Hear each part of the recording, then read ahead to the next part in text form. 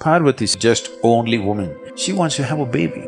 Using her tantric power, she made the shape of a baby and breathed life into it. And Shiva lands up from somewhere. With a flick of his sword, he took off the boy's head and went to see Parvati. Because he got a head which was not human, he was supremely brilliant. So we called him Vigneshwara. He removed all the vignas because his intelligence is of that level. Manasarovar is significant because one of the things that happened was Ganapati was born here. So he's not elephant-headed, he's Ganapati. Gana means the Ganas who were Shiva's companions. Generally, they are described as distorted and demented human beings. Beings, not human beings. They did not have human form, they had strange forms. And they had limbs which did not have bones, boneless limbs they had all the time with him. Others came and went, but they were always there.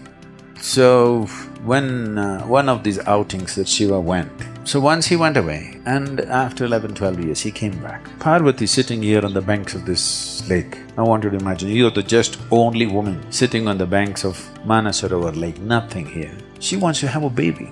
She's unable to have a baby because Shiva's seed is not human. So, it's clear that she cannot have a baby with him.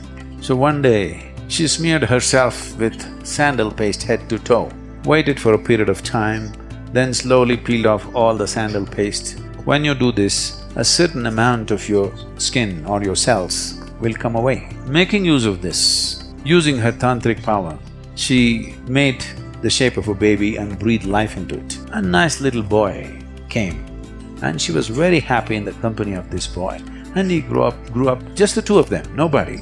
And Shiva lands up from somewhere, nobody knows where he goes. Him and his friends land up, full, all inebriated and happy, come to see his wife.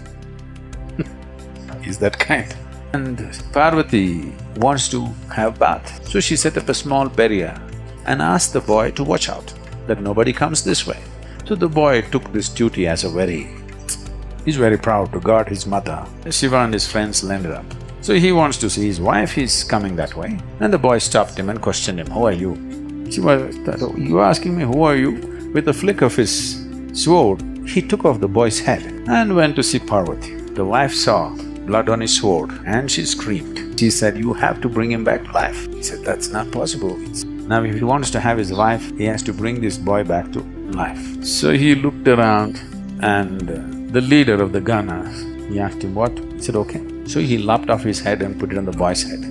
So he became a Ganapati, the chief of the Ganas. Ganesh Chaturthi marks the rebirth of Ganesha, celebrated across India during the months of August and September. The festival begins with the creation of Ganesha idols from unburnt clay, which are worshipped with great devotion. Some idols can reach immense sizes, towering over 100 feet tall. After a period ranging from 1 week to 15 days, depending on the region, these idols are immersed in lakes or oceans, symbolizing the dissolution of the deity. During the festival, Ganesha becomes the center of life. For those days, everything revolves around him. What he eats, likes, and represents becomes the focus of devotees' lives. Yet, after the immersion, Ganesha is dissolved, signaling an end to the festival. This tradition reflects the unique understanding in Indian culture that God is a creation of human consciousness. Beyond the grand celebrations and colorful ritual, Ganesh Chaturthi is also a time for deep spiritual reflection. Devotees seek Ganesha's blessing for prosperity and help in overcoming personal challenges. The festival unites people from all walks of life in worship and celebration, serving as a reminder that, like the Ganesha idol, the mind is a creation of consciousness and can be mastered. He is the king or the leader, the chief of Ganas. Because he got a head which was not human, he was supremely brilliant. Because of this extreme sense of intelligence, he did not allow anything to be an obstacle in his life. Every obstacle in life can be cleared if you have the needed intelligence, isn't it? So this is what he proved. So we called him Vigneshwara. He removed all the vignas because his intelligence is of that level. If you do not know about writing his scriptures, he told Vyasa, your dictation should be non-stop. If you stop, I'm going to drop the pen and go away because I'll get bored with you. This is the level of intelligence. Ganesh Chaturthi means not to boost your belly, but to boost your brain, because he's known for his brain, not for his belly. But today, to our children we have made it clear, He is known for his big belly, not for his big brain.